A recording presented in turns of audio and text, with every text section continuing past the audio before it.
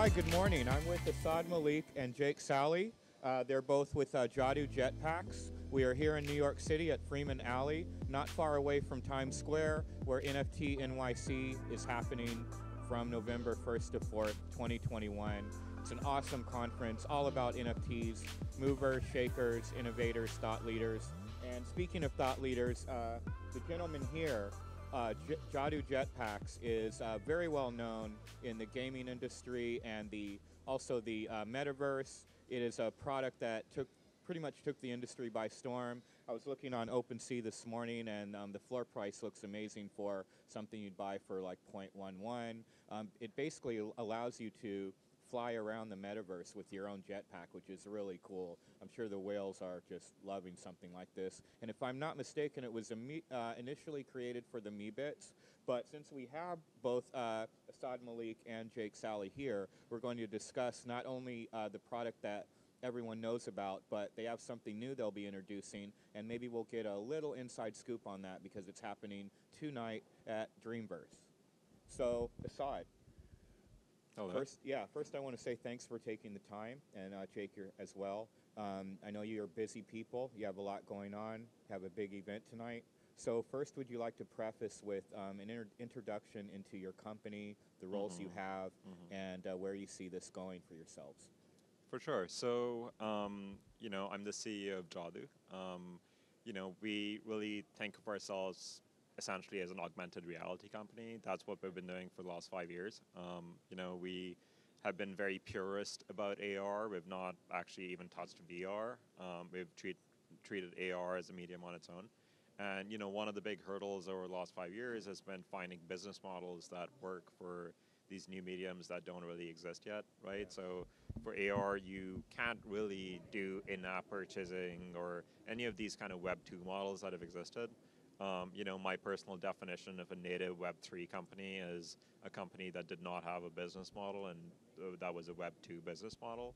So essentially, we're building kind of an augmented reality-oriented gaming world in which, metaverse items can be brought into the physical world, and you can basically experience them, interact with your space. And, that's generally the direction we're heading. Over the next year, we're going to be kind of building out our world further with all kinds of assets and, in-game items. And various avatars that exist in the metaverse would become playable characters in AR. So that's kind of a gist of where we're taking things. That's fascinating. Would love for Jake to introduce himself as well. Yeah, and I'm Saly. I'm the COO of Jadu, managing day-to-day operations. And I wanted to just echo what Asad was saying of really, for us, we're coming at it from an augmented reality perspective first. And so for our first item, the Jadu Jetpack, the big question we had was, how do we add utility to an NFT? And for us, that was augmented reality, being able to let people fly through the metaverse, do something more than simply have it on their phone, have it as their Twitter profile picture, but give people more. That's fascinating. So tell me about this understanding of the culture right now, having your finger on the pulse and really identifying what your first product was going to be. It seems like a no-brainer, yet at the same time, no one had done it previous. Tell me about the journey to create something like this and what your background is to have the technical expertise to execute this product. Sure. So, actually we were in New York in 2018 when our first major project premiered at the Tribeca Film Festival.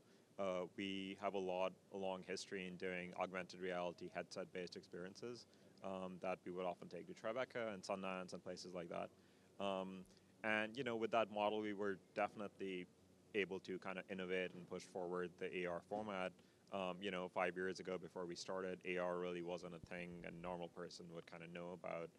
Obviously now that has changed, but still people's perception of AR kind of comes from Snapchat and Instagram filters, which are very limited manifestations of what AR is supposed to be able to accomplish.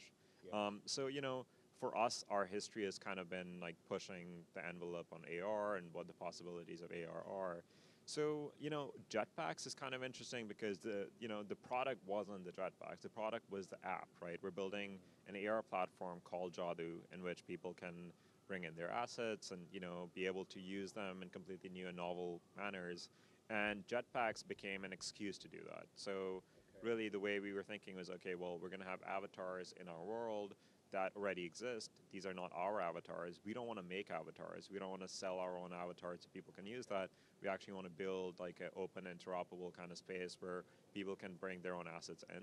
So what is a horizontal kind of product that we can offer that people can use with various avatars that actually puts a lot of different avatars on an equal playing field so they can interact with each other, right? That's awesome. Because like Meebits are tiny and Voids are tall, and you know, if they're all flying, they're all comparable. So Jetpacks was really kind of our first asset at, you know, building this kind of horizontal product. People often talk about the metaverse being this interoperable space, but we actually wanted to show how different characters can actually interact and engage with each other with a similar kind of, NFT that they have in common. And yeah, since then, Jetpacks really just exceeded our expectations, as you were just saying about the floor and whatnot. You know, my experience of it was I went to the minting website and the countdown timer ended, and I tried to mint one to see if the contract's working. And I went to the Discord to announce that the minting was now public. And when I went back, my transaction had failed because we had sold out before my test transaction. So And that was yeah. 1,100, if I'm Yeah, not we mistaken. had 1,111 total jetpacks, and yeah, they sold out in 20 seconds. And you know, since then have formed a really strong community of a lot of people that really believe in the platform that we're developing. And you know, the dynamic is that these people are now tied to Jadu and our success and our Yeah. kind of teammates almost. So tell me, in terms of scaling, because I see a really healthy secondary market for them. People are obviously trading, swapping, whatever. Are you thinking of having maybe a 10,000 collection now, understanding the demand? And how have NFTs specifically affected your business model in all this? You know, has it changed the way that you've decided to operate, or did you enter the market knowing NFTs were going to be the vehicle? No, it's definitely changed our whole company, right? Like, because, you know, as I said, we've been making AR for a long time, but we've been looking for a model that works. We've been looking for a model that makes sense for this new era, that isn't really, you know, extractive in the same way that a lot of models of the past have been, that really capitalize on attention and want you to go back again and again. We're trying to build something that doesn't really require you to be on it at all times, and like, you know, the retention levels don't have to be crazy. So, you know, it's a very different kind of dynamic that we've unlocked. As for the 10,000 items, you know, 10,000 is a pretty arbitrary number that has emerged out of like CryptoPunks being 10,000, and obviously that's become like the model. You know, we're very flexible with our numbers. Obviously, as we build this world scale platform and want a lot of users, we're going to have hundreds of thousands of assets within our world that will all serve different functions and will kind of allow you to, you know, participate in the game in various different ways. Okay, so will scarcity play in here?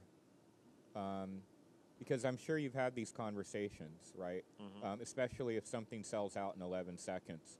Do you feel the market's being satisfied with enough of the product in existence? No, and it's a very young market and not enough people are even in it. So, you know, there's no reason why we won't have, you know, like millions of assets over time in a world that, you know, like obviously hundreds of millions of people hopefully participate in and play with. So that's really the future we're building towards. We're currently operating in a very limited kind of space, right? Where there's a small community. It's pretty like everything is really expensive. Over time, you're going to have assets that are $50, you know, that appreciate to $400, and you have kids collecting money to get them. And, you know, it's going to be a different world than where it is right now, and we're really building with that intention by focusing on the app and the game and the utility of the whole ecosystem and world. So this business model isn't like Apple, for instance. We're going to make as many phones as people want, and you can lose your phone 2 times, and there's plenty of more phones. We won't be doing a hardware-focused business model. I do want to just go back briefly for 1 second to touch on, you know, for us, I think starting with a smaller supply of items, you know, there aren't items quite like this, right, which are giving this game function.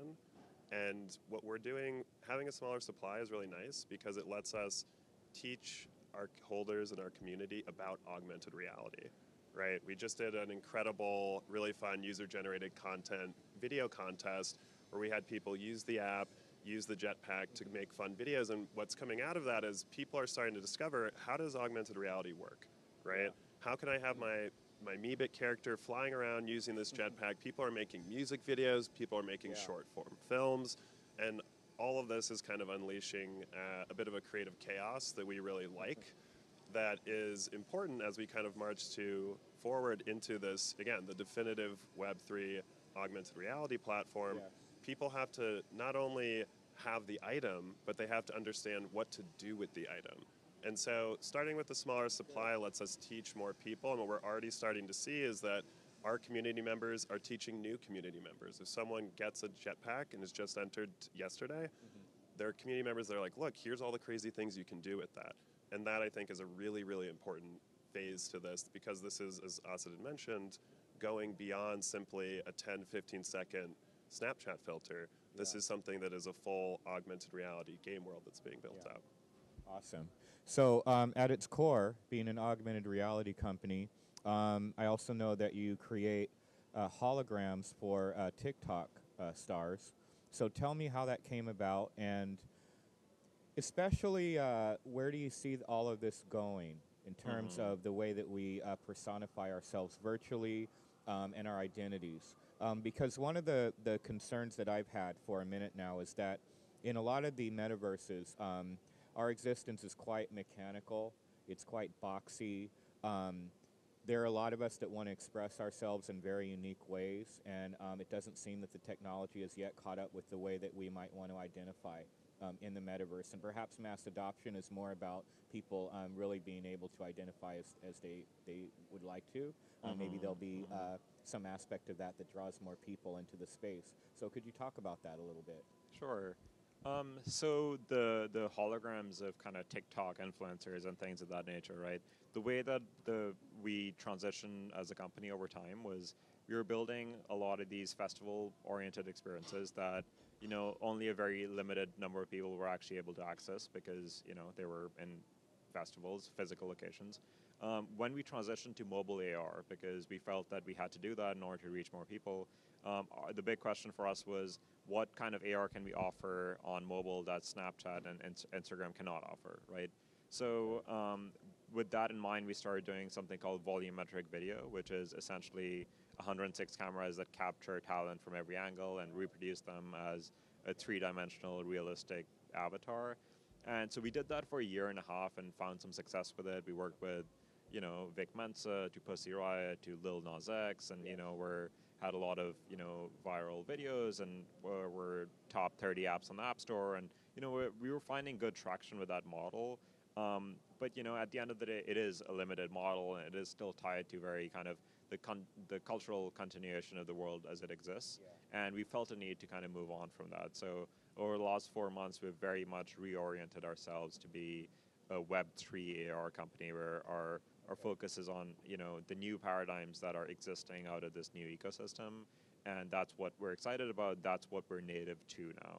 So, you know, we're actually going to get rid of all the holograms now, and we're going to very much dive deep into, you know, generative avatars and, you know, a world scale kind of game, essentially.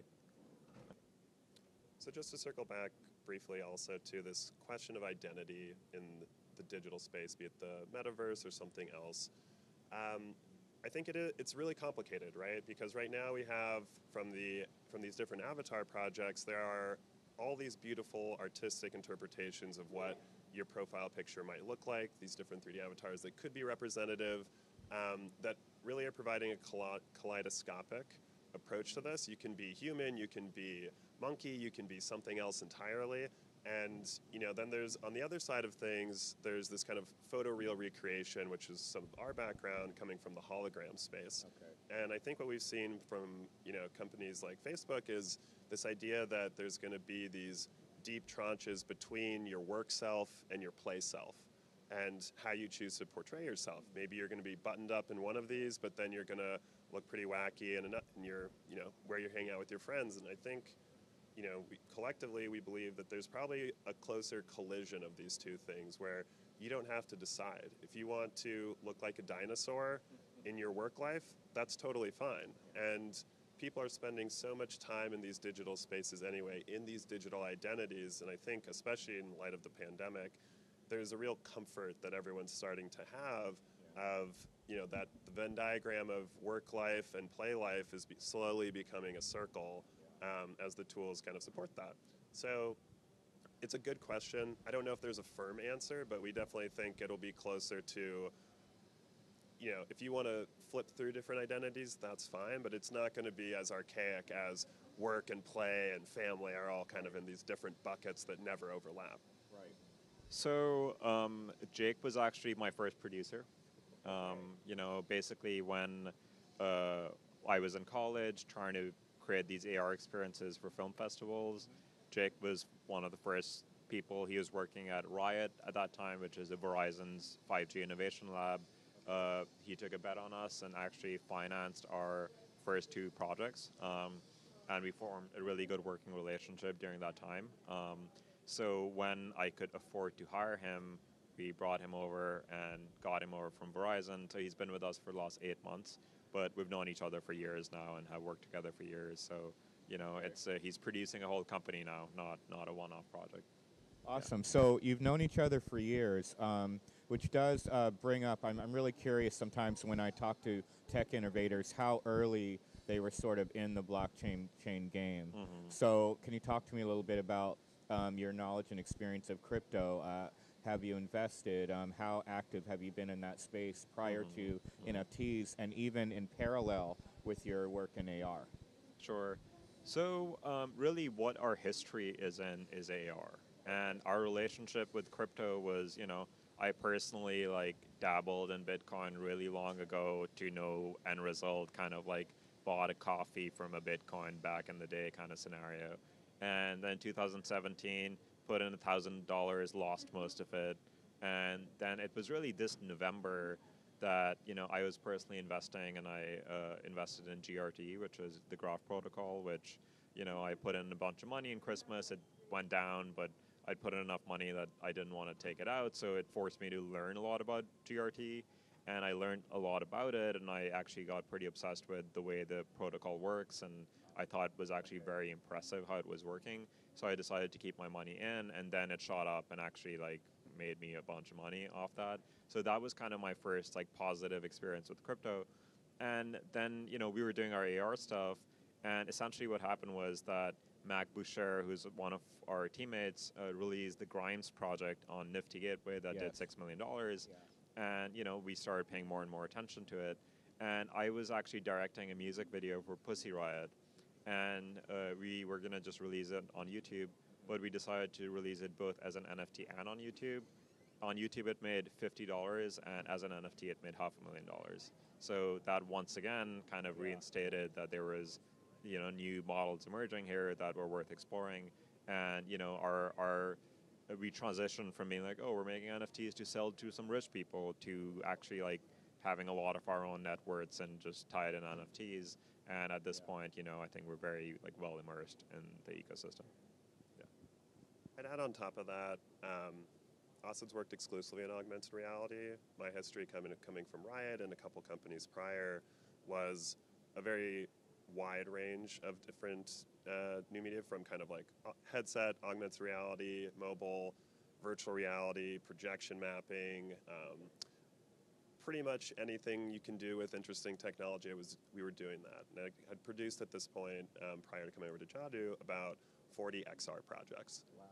So I'd seen a lot of different things, had tried a lot of different business models, and I think really as we got deeper into this and decided to dive full tilt into this, when we released Jetpacks, that business model made more in 20 seconds than I had made in 3 years and 40 XR projects. And that, wow, I think, really, for me, sums up why this is special and why this is an important and interesting way that augmented reality can really take center stage in a way that is beyond simply these lenses, right? Yeah. So the business model and the delivery method and the technology are all just the serendipitous things happening where you just see it, the perfect time and space and ways and means to achieve your objectives and ambitions. Yeah, and I think it's worth doubling down on how good mobile augmented reality has become. This would not work 2 years ago if all these other conditions were right. Okay. Mobile AR is really, really incredible at this point, and we're able to deliver on that promise beyond a filter. Okay, so can you elaborate on mobile AR as a term, and what specifically you mean by that? So what Jake means by mobile AR is just augmented reality that happens on your phone, right? Because one of the big promises of AR was that it gets rid of phones, right? Like you don't want to consume your information from a flat rectangle on your hand. You actually want to see it in your space. You want to embody it. You want to engage with it in more natural ways, like you engage with your space. Yeah. And obviously, mobile AR is a very limited manifestation of that. But it is still the transition point to actual AR with headsets and whatnot. But I think Jake's really right. Mobile AR is quite good right now if you know what to do with it, and not enough people know what to do with it because people got really tied up with Snapchat and Instagram filter creation. There's a whole ecosystem of creators that make for Snapchat and Instagram filters, but they are actually coming from a limited perspective because the tool is very limited at hand. So it actually molds your creativity to be around those limitations. Whereas we were coming from headset-based AR where we were just trying to do every crazy thing possible, that now we actually have a great gaming background and being able to build very compelling AR and game engines where now if you use our app, you can kind of have avatars that crash into walls and you're controlling them and they can wear different assets. We think of our AR as object-oriented AR, and what that entails is that everything's not compartmentalized into separate filters, but every object is an application. A jetpack is an app that your Meebot uses to fly, and that app can be combined with a hoverboard, which is a separate app that lets it go sideways, and so you can kind of layer things on top and reach new compatibilities and connections between all these different assets. Okay, so it kind of goes back to the million products thing, which makes a lot of sense now. So how big is the company? And I imagine you intend to scale, but how is it working now in terms of your workflow, how quickly you're able to introduce a product on the market, etc.? So currently we have around 14 people full-time, and then we have another 10 people on top of that are kind of contractors. So it's a substantial operation, and we've not announced this yet, but we are closing in on a round of financing, after which we will be hiring very rapidly to grow the company very quickly. Yeah. Okay. So what's the future hold? We know there's a big event tonight. Do you care to talk about what is going to be unveiled tonight? And where do you expect to go? Moving like where do you see yourselves in 5 years, for instance? For sure. Yeah. So for the Dreamverse event tonight, this is going to be the first time that people are going to see the hoverboards in action. We've done a slow drip of a couple different things, but this is going to be the first time that you see avatars riding the hoverboards, and it's going to be an experience where you're actually able to step into the Mirrorverse, which is what we call the augmented reality manifestation of the metaverse. So you're going to be able to step into this Mirrorverse space, have an avatar fly by you with a hoverboard, and again, this lets people kind of have a really fun takeaway coming out of these experiences that we're really excited about. We've been kind of working pretty diligently on these for the past couple of... So lastly, I do want to talk about that since we just touched on something. The NFT.NYC conference has a lot of peripheral events. There's a lot of things happening around the conference, which is great because the culture, there's a lot of communal events, etc. The one thing I am noticing is an ongoing exclusivity thing happening where if you don't have a certain NFT or if you do not have a certain token, you're simply not getting access to the space. I find that somewhat problematic in that a lot of whales and influential people are gifted NFTs. They're not even buying them. Their hands are held and they're walked into projects. So it kind of creates a culture that's a bit nepotistic when you think about it. So I'm curious, in terms of the social aspects of, the metaverse, of, IRL, of, crypto culture in general, how do you see this, going? You guys are world traveled. You've probably seen other cultures where maybe this is more prevalent. I just, off the record, I kind of just want to hear, what you guys think of this because you're far deeper than I am. But to me... Yeah, okay, great, fantastic. Yeah, I'll go first, then I know you have a lot of thoughts on this. So there's a lot of parallels between this space and the growth of the XR space over the last 5 years. And I think one of those things is what's happening right now, which is there are these kind of like cultural moments that happen where people gather in physical places. For the XR space, that was most of these film festivals, right? So it'd be Sundance, South by, Tribeca. If you wanted to, you could do these basically every month for all year long. And there was definitely, everyone could go and buy tickets, but there was definitely an exclusivity component to it, which is everyone would have tickets. These were, there's limited space in these venues to go see these events. Yeah. But if someone important, Robert De Niro, walks up, everyone gets cleared, and he's going to walk straight on through. He's the whale of the space, right? So I think there's a fine balance to be had, right? Which is, as someone who is creating these different tokens, these different NFTs, you want the people that are holding them to definitely feel rewarded for participating and believing in you and the company.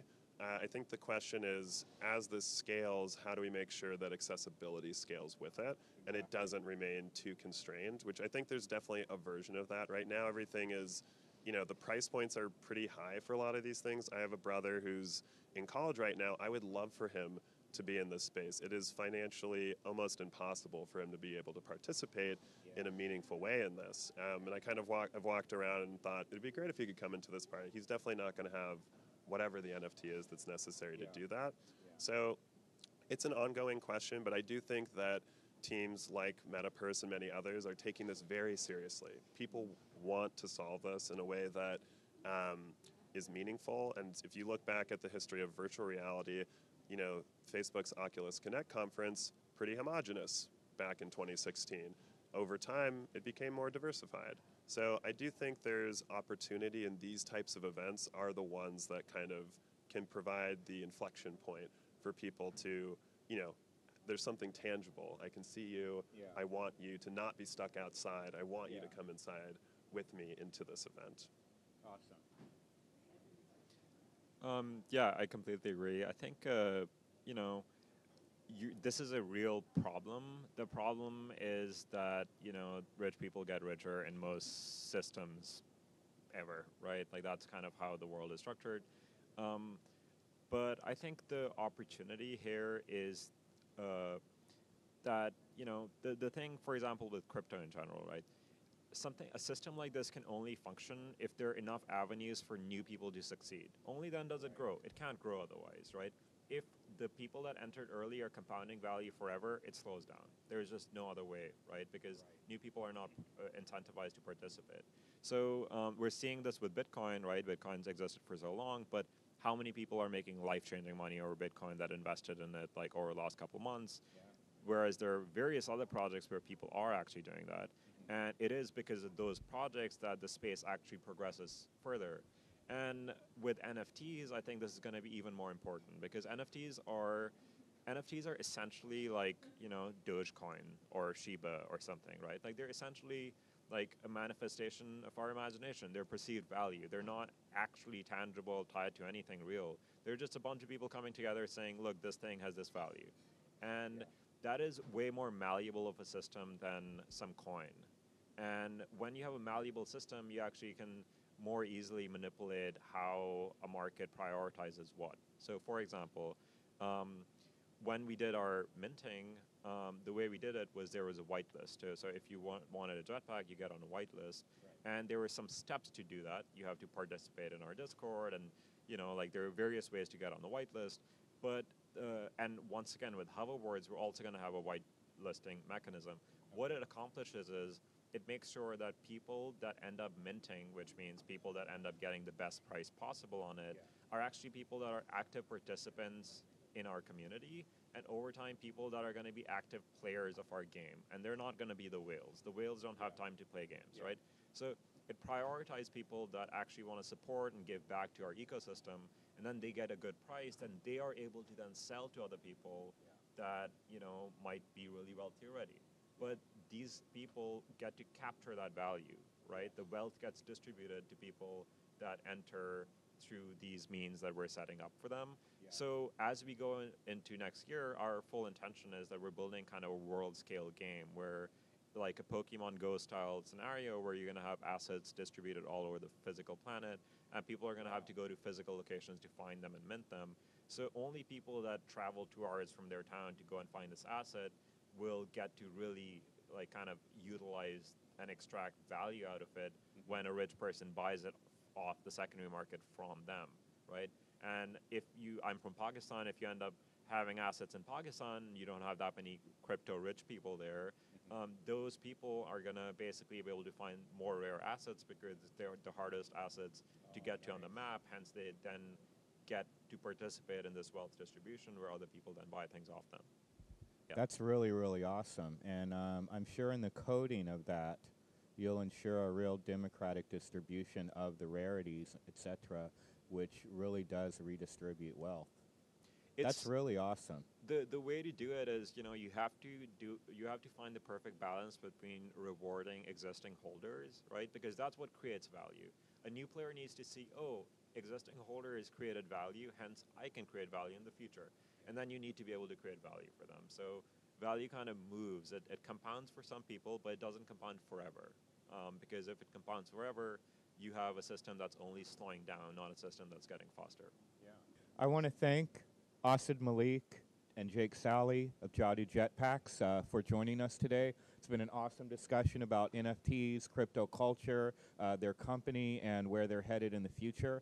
And tonight, if you can make it to Dreamverse, there's going to be a really, really rare experience. We're going to see I believe, an unveiling of the actual new hoverboards, which is going to be really, really awesome. I can't wait to see it. And you'll be able to find them soon enough on the blockchain. So thank you. Thank you. Cheers. All right.